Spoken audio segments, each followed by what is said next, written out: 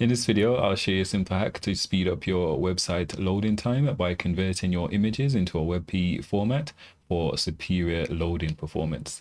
Let's get straight into it. According to Google, WebP images are 26% smaller when compared to the PNG images and 25 to 34% smaller when compared to JPEG. One other thing to keep in mind is you can also convert your images into an AVIF format, which is a superior compression when compared to the WebP format. So one thing to note is that the browser support for AVIF isn't as widely adapted as the WebP format. So although you will get a smaller image with the same quality, with the AVIF format, it might not work for all your users, right? Because the format isn't that widely adapted.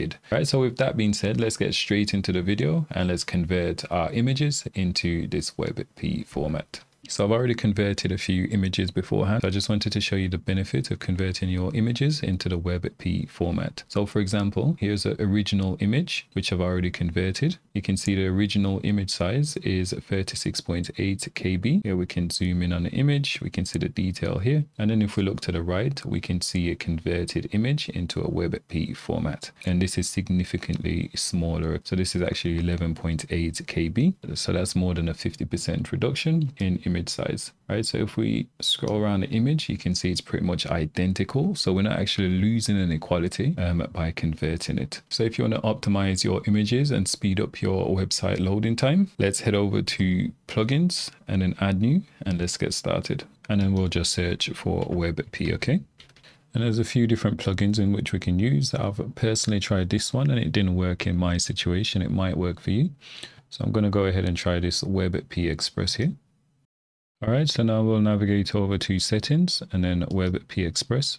Okay, then we'll go ahead and configure a few general settings. Okay, so here we'll choose which folder we want this particular plugin to convert the images from. So I'm just going to say the uploads folder only. And here we'll say JPEG and PNG as well. So I'm going to enable this option to convert the image as soon as we upload it. All right, so let's hit save changes to make sure this takes effect.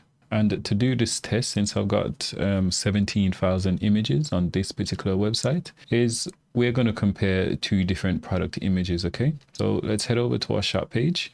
All right, and here we've got two identical products and two identical images, okay? So what we're going to do is let's open both these products up. All right, and the images are exactly the same. I'm going to edit this product and upload a new image, and then we want to test the image size side by side. Okay, so let's edit this particular product. Let's remove this image and let's upload it again so it converts it for us. So let's actually delete this permanently.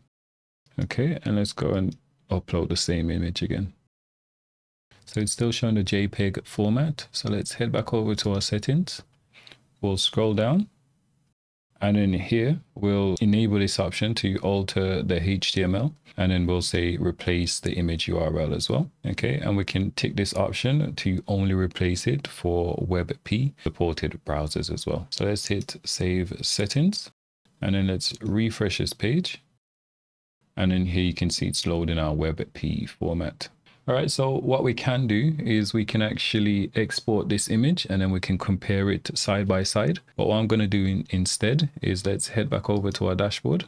Let's navigate over to media, and then we'll go WebP Express, and then we'll go ahead and select our upload folder, 2023. We'll select this month, and this is this image that we was working with. Well, here you can see the original image size is 36.8 KB. Whereas the WebP format is actually 11.8 KB. So that's more than a 50% reduction. And this can dramatically affect your website loading time. So now that I've demonstrated the benefit of converting your images to a WebP format, let's go ahead and bulk convert the rest, all right? So we'll head over to settings and then WebP Express again. We'll scroll down. And then here we'll just select bulk convert. All right, as I said in the beginning, I've got over 17,000 images, but we can just click start conversion and it will just go through and convert each individual images. All right, like and subscribe for more videos like this. If you've got any questions, leave it in the comment box.